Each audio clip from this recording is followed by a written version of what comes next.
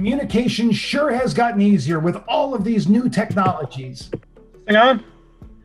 But it still can get a little messy. The fundamentals of communication are still the same. This year's theme for National History Day is Communication is the Key to Understanding. We will look at the importance of and the differences between using primary and secondary sources. And we're going to meet people whose jobs depend on good communication, including authors, athletes, and historians. We are also going to learn how museums use storytelling to communicate with their visitors and the stories objects themselves can tell. We will also highlight ways people communicate, like Zoom or just talking to each other. We're going to look at communicating through other languages, and we'll show you how you can communicate with the future. This is STEM in 30. Marty, you're muted.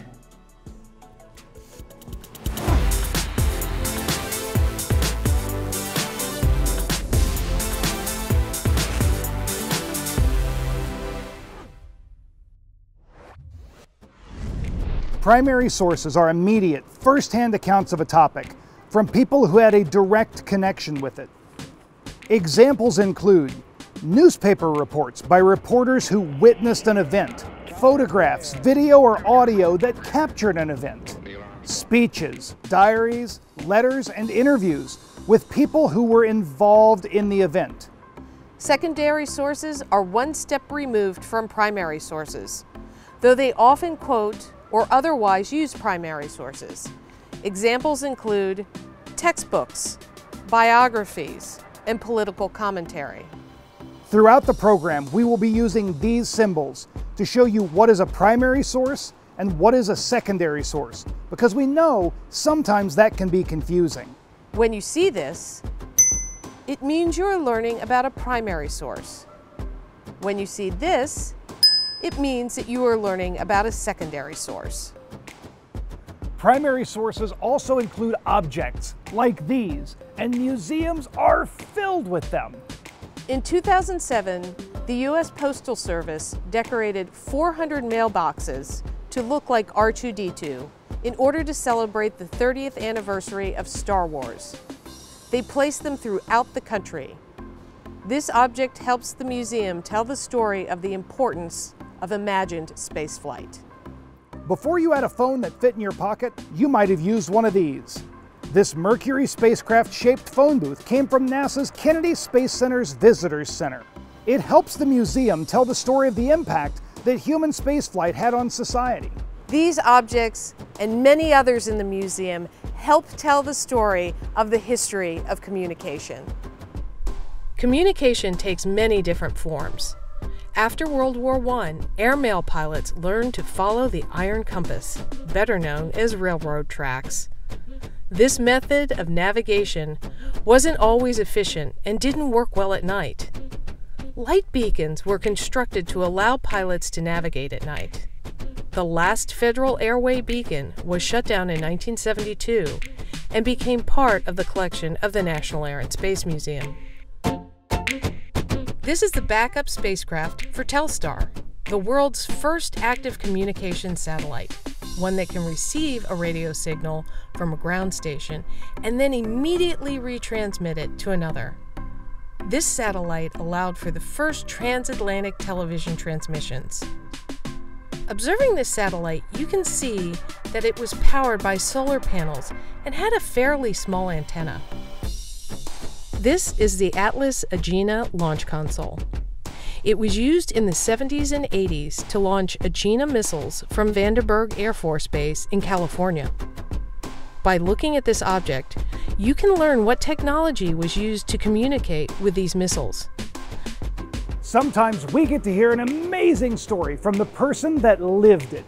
Oral histories are an excellent example of primary sources. Gene Kranz was a flight director on Gemini through Apollo. He's probably most famous for his role in bringing the astronauts home safely on Apollo 13, but he was also there for the Apollo 11 moon landings. Gene Kranz's job relied heavily on communicating to ensure the safety and well-being of the astronauts. Flight directors have probably got one of the simplest job descriptions in America. It's only one sentence long. It says the flight director may take any actions necessary for crew safety and mission success. During the course of a mission, there is no higher authority. As flight director, you know, it's interesting, the kind of relationship you must establish with the astronauts. They have to have absolute belief that you are going to operate in a fashion that is going to basically assure their safety, but also give them the opportunity to accomplish their objectives.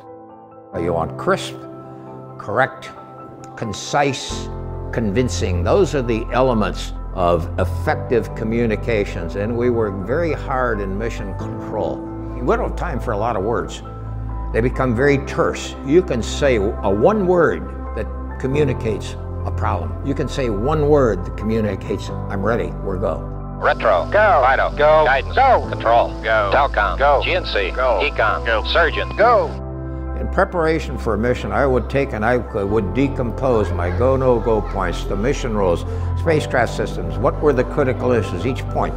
And I would put it down on a timeline-oriented piece of paper, being able to see what is happening before it happens. As I studied and prepared for the mission, by the time the mission came along, I knew what all the normal things were, so I could very rapidly address anything that didn't fit this pattern. Capcom, we're go for landing. You know, there's some times when you get ready, event, lunar landing. You know, this to me is probably one of the most challenging events myself and my team will ever face in their entire life. And as this team comes together, you start getting the emotions, you get the feeling, you get the depth. Things are about ready to happen here. And it's about time now for the final movement of the symphony. You're so proud of the kids you got working for you. You're so proud of doing this as an American. To sit down and say, hey, I'm just a dumb little fighter pilot from Toledo, Ohio, and here I am in this place called Mission Control. Apollo was the predecessor of all of the work that we would do in future exploration space. It was the beginning. It was the first time we ever left the Earth's environment. You might talk about the moon, you talk about Mars, you talk about the planets. Basically, this is where it all started.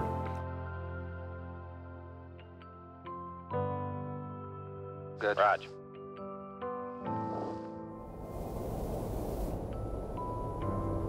Primary sources come directly from the people who live them.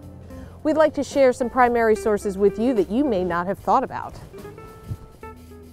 The history of sports mirrors the history of our country, and professional athletes are primary sources. Here are some professional athletes talking about the importance of communication both on and off the field.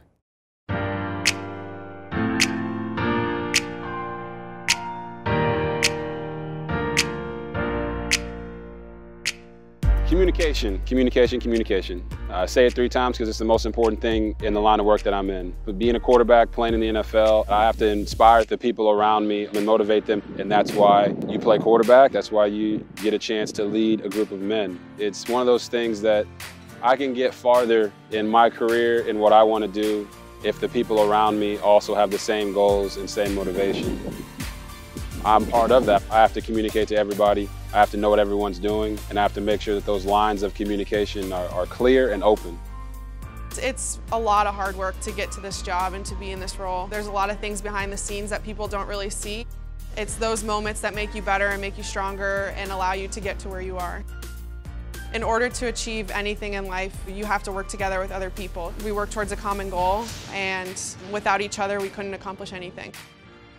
On the ice, if you communicate well, you're going to do well. When you are playing, you have to communicate with your line mates on the ice. And when you communicate, for example, about a power play, about a face-off situation, it's the same thing that I do in the booth. And it just doesn't happen with the flip of the finger or the flip of the switch. As an analyst, you've got to listen to everybody and then make a concise statement to get involved in the conversation. She fires. Rask made the save, and he'll cover. And you can see now why Kuznetsov does it. Yep.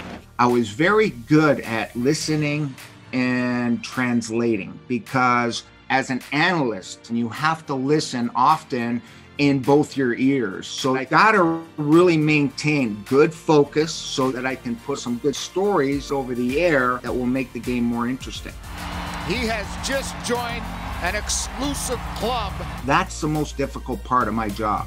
I tell kids that I coach all the time, go out, tell people what you want. No need to tiptoe around people all the time. You have to let people know where you're at and what you want and why you want these things. It's something that I've had to practice because how else is everyone going to know to help you to get there? I can't find it. Hidden Figures isn't here. It's probably in the library and not the archives, but it is a great book. It focuses on early women mathematicians hired by NASA. They were called computers, but they weren't actually computers. It was written by Margot Lee Shetterly. She collected all of those stories and then wrote them into the book, and then that book was turned into the incredible movie. It is actually a terrific example of a secondary resource. Let's head over to Margot Lee Shetterly, learn what inspired her and the importance of communication. Hidden Figures really came out of a conversation that I had between my husband and my father, talking about some of the women that my father had worked with at NASA. He's a retired NASA Langley research scientist and knew many of the women, worked with many of the women that I wrote about in my book. And so really that first conversation sparked a lot of curiosity, which really set me down the road to researching and then writing what would become Hidden Figures. I think that being able to communicate clearly, to speak to people, to have a conversation with people, to write, to understand what you're thinking and to be able to write clearly so that other people understand it, to be able to read what other people have written and listen to what they're saying. Those are skills that are going to benefit you regardless of what your career, whether you're a mathematician or scientist. Excellent communication skills will take you throughout your entire career, and you will never regret having worked on that particular part of your skill set. True failure is not making a mistake. True failure is failing to learn from those mistakes. And real success comes out of seeing those failures, analyzing what happened, taking it on the chin, picking yourself up again, and moving forward with that new knowledge. If you look at successful people over time, nobody who is successful fails to make mistakes, but they may fail to learn from those mistakes. I am standing in front of the Apollo 11 command module, Columbia. And this is Space Shuttle Discovery. We want to show you the importance of objects and the stories they tell. And these objects do tell stories, but they don't do it by themselves. They require observation and interpretation. If you look at the bottom of the command module, you can see the heat shield. This protected the astronauts upon re-entry. It's been badly burned and is even chipped in some places. The shuttle tiles behind me definitely tell the story of the angle of entry of the space shuttle. And they don't have the same burn marks like the Columbia command module.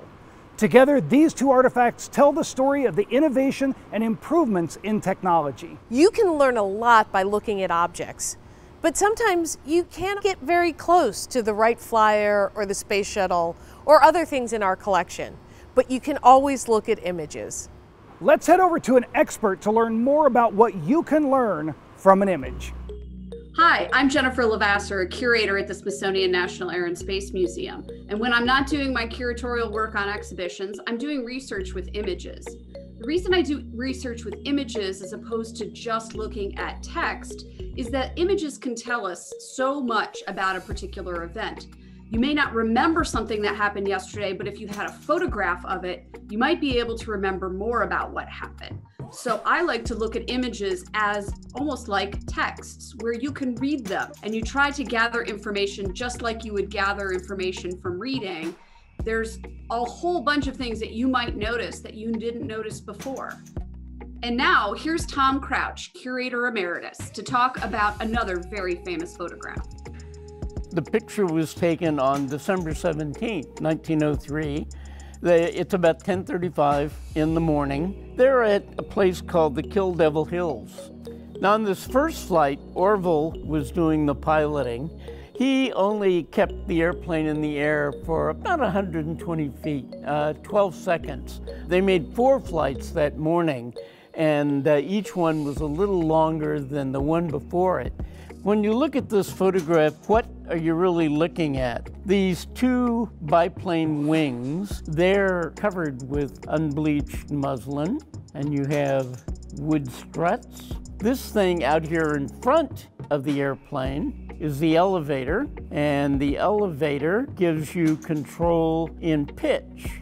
This is the rudder, and it is what does yaw. The engine is right there.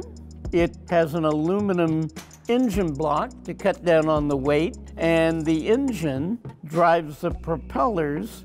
If you look at the airplane, it doesn't have any wheels. That's because they're going to fly from sand, and the wheels would sink into the sand.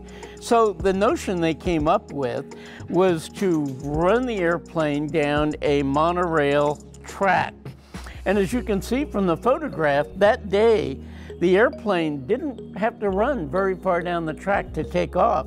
As you can see, it's not even over the end of the track, and it's already in the air.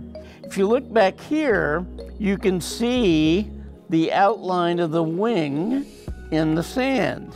Now, how come it's outlined in the sand? Well, before they started the flight, everybody was walking around the airplane, checking things and so on.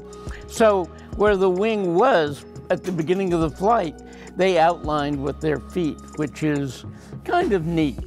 So this box with the wires coming out of it is a coil box, and that's where they get the electrical power to get the engine going. There you have it. That's kind of deconstructing the photograph of the world's first airplane on its first flight. We have a lot of airplanes in our collection, and one of my favorites was flown by Anne and Charles Lindbergh. It was called the Tingmissartoq. It got its name when a little boy painted the word on the side of the plane. And when we were doing a new exhibit, I asked the historians that I was working with, are we saying the name of this plane correctly? Does anybody know?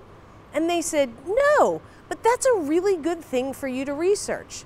So like you, I went out and researched. I made a lot of connections, and I asked a lot of questions. What I learned was that we were saying the name of the plane right, Tingmissartoq, which means one that flies like a great bird. The last thing I learned was that language changes over time.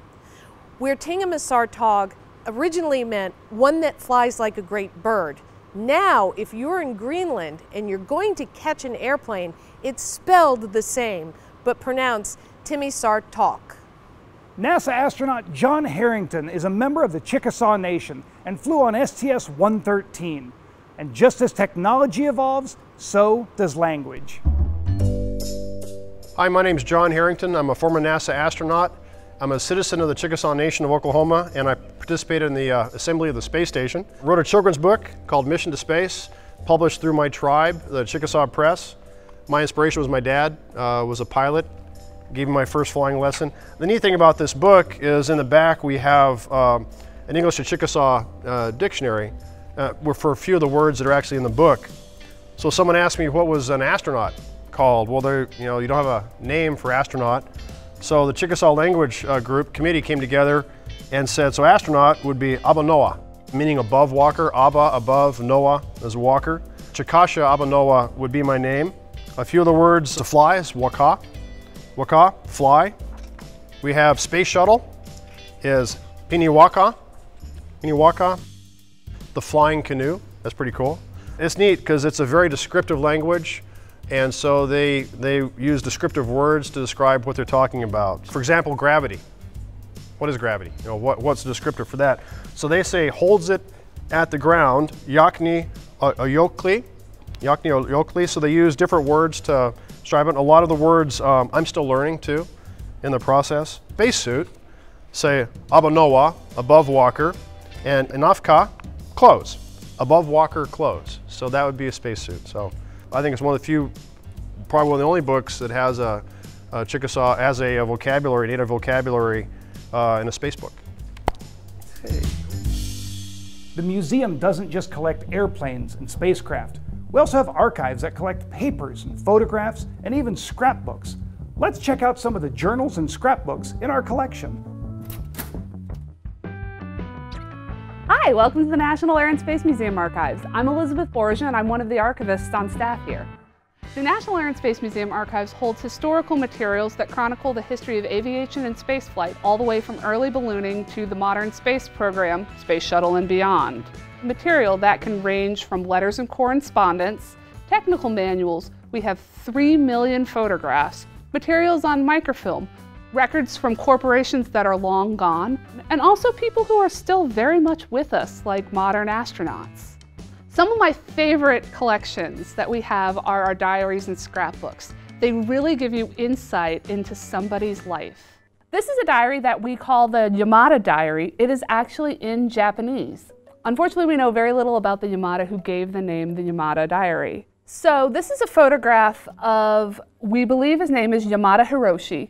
And now that we've gotten inside the diary, you'll see what is so beautiful about this. Is in addition to pasting and photography, Yamada was an artist. And so he captured a lot of what he experienced through art. What he chose to commemorate, just even in the drawing, says something about him and what he was trying to communicate about his life. You can see that here we actually do have a quick translation that one of our Japanese-speaking volunteers made of this particular picture, which is Manchurian Girl on the train to Harbin. This is one of my all-time favorite collections in the archives. It's called the Ruth Law Scrapbook. Ruth Law was actually one of the first American women to earn her pilot's license. She learned how to fly herself and earned her license in November 1912. One of the first things that Ruth Law did upon earning her license was determine that she was going to help other women fly. What she did, she actually sold passenger rides. So what you'll see on this page is a certificate of flight with Ruth Law. In 2020, we celebrated the 100th anniversary of the ratification of the 19th Amendment, which gave women the right to vote. And in this scrapbook, on this particular page, you'll see that Ruth has pasted a Votes for Women rosette. These were worn by suffragists who were women working towards the vote. But underneath this ribbon is what is known as an editorial cartoon, a drawing of Ruth Law up in the clouds. We know it's her because her little suitcase says Miss Law, and she's up there saying, "Whoopee! Votes for women." So this is definitely showing that Ruth Law was a part of the suffrage movement. And with all these things that we've shown you today, you can try this at home.